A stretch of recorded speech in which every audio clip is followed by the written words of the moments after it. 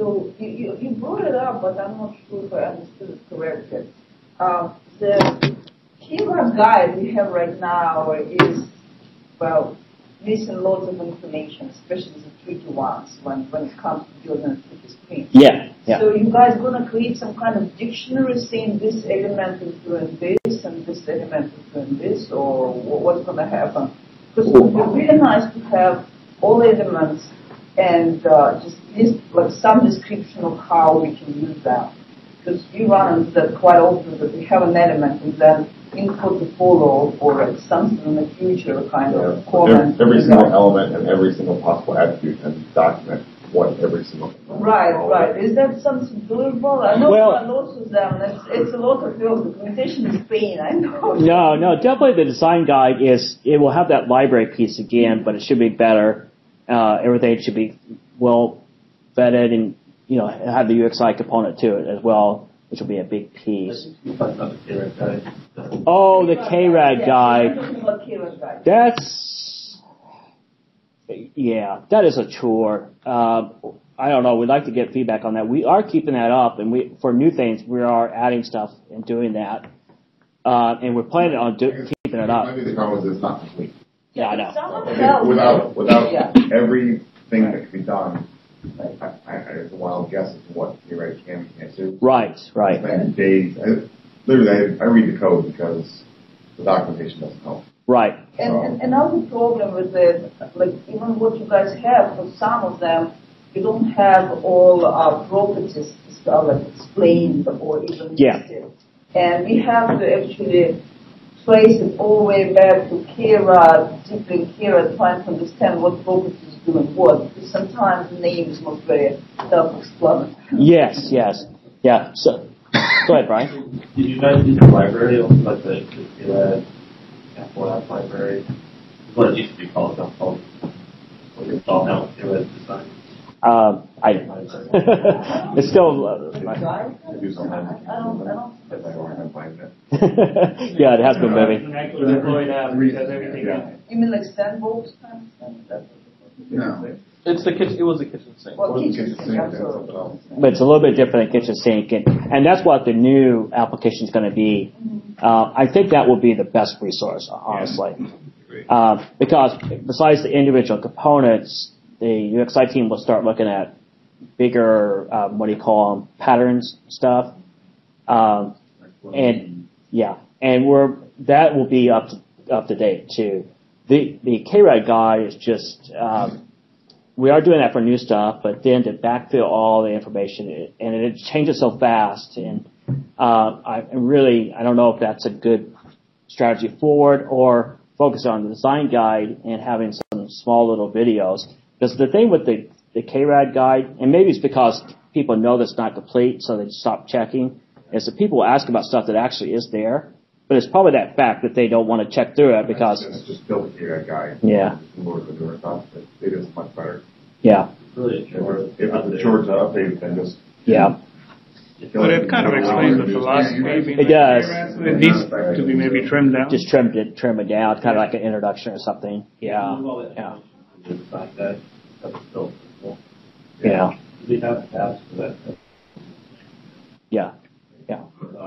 Yeah. But the other thing I wanted to mention, we're still going to fall short, no matter what we provide, of when you get in those situations where you get a very complex design, right? And we need to figure out something there that we can get that and figure that out together and have that as a resource. That would be another great resource, I think, when people see actual complex views and how it's being solved. So we should really think about that as well, how we can build that into patterns or something. I agree with that. And another thing that I would like to just throw out there, there are people in this room that I have never met until today. And the UX and UI devs that have, I guess, been kind of a core group since February, we meet together several times a week, and that's a great forum for asking, here's what I'm trying to do. Has anybody encountered this?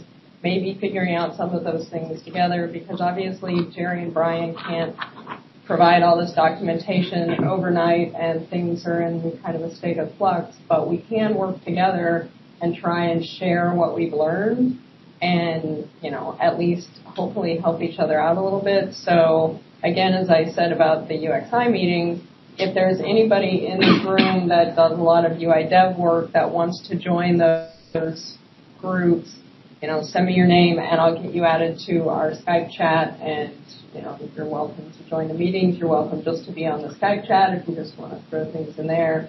But, I think that we have to have a community that's working together, and, some of that stuff we can hopefully contribute back and help build out some of that documentation as we work through some of it. That's good. I guess the only other high-level thing would be ease of upgrades, and I know you have plans moving forward. So upgrading from 2.4 to 2.5 shouldn't be as painful for projects. Mm-hmm. So I don't know if you want to go into that now or. Well, just really the things we have planned there were those couple of things. Trying to implement this process where you guys are pulling, daily, I think. So It's not daily yet. But we will be, yeah. So we're dealing with smaller batches and trying to fix those issues as they come along. That's going to be tremendous, I think. We've already gone through some of them. We've noted a couple minor issues and gotten through some of them. A lot of it's just refactoring, but there's already some screen alignment issues, and it's like back to the old team builder. Yeah. Make it work. Yeah, but we'll be dealing with those issues as we're going through the work, the release, and then the other thing is we're just going to try to do a better job of documenting impacts, and the UXI project is going to do a better job of documenting from their side. And the last thing I think will help with that is if we get the web content pulled out, that will help the designers with the CSS changes and so forth.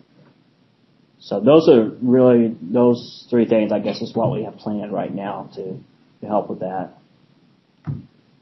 Yeah, and the work we're doing with the T5 branch should also help with at least pointing out more of the impact and changes that were expected. There's a lot of those in 2.4 where it's like, we didn't realize you were doing that. Yeah. Probably not the best way to do it. And so there's two ways to that. It's like, we ran into an impact that probably shouldn't have been an impact because of an override. So it's like now we have a chance to fix the overrides before the upgrade.